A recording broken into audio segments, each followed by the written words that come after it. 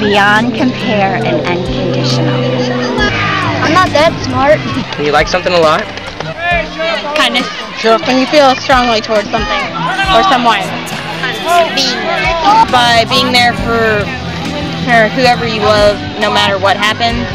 I would define love as a pure heart and a loving family and a loving wife. Love is just a word until somebody comes to you and comes across and makes the word again for you, like Jesus. It's like when you do something for someone and you don't expect anything back. Passionate. Someone lays down everything for you. Yeah. That is love.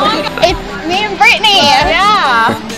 Love is a great power that only one person can give us. That's Jesus. Your favorite food, if you like pizza or something, like you really like that more than anything, that's love. To just find someone who you feel you can be compatible with, that's what I think love is. The person that you want to be with.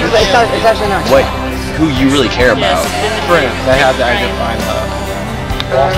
When you die for someone. I'm not sure. Love is patient. Love is kind. It is not envy. It is not boast. It is not proud. It is not rude. It is not self-seeking. It is not easily angered. It keeps no record of wrong. Caring for people. Yeah. Like Camp Brothers. 1 Corinthians 13.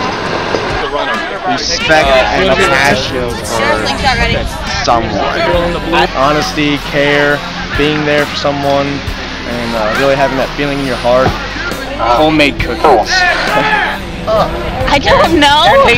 God. Just when you care about someone immensely and you do anything for them. You will do something for someone and you know what? I really don't know what it is. Love for Jesus, I guess, you know? Yeah. Love for God. Like God. Yeah, it's cool. I really care about somebody. A passion for someone, I guess. Unconditional.